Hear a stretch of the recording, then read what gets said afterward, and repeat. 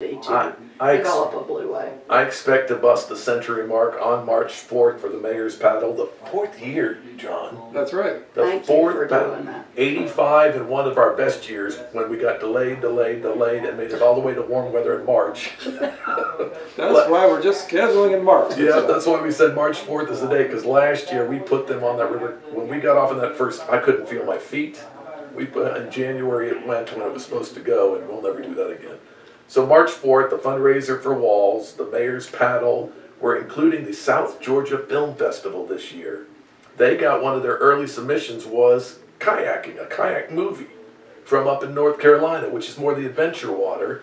So they wanted to join with us. So we're going to give them a shorter out, not the full 11 miles. We're going to give them a 2-mile out at the discharge for the treatment plant. Right, I got to double check with Richard Hardy, but he seemed to think that wouldn't be any problem. Yeah, I think he was even going to kind of clear a path down to there as well. Right, there is a path, but it probably needs a little maintenance. I bet it does.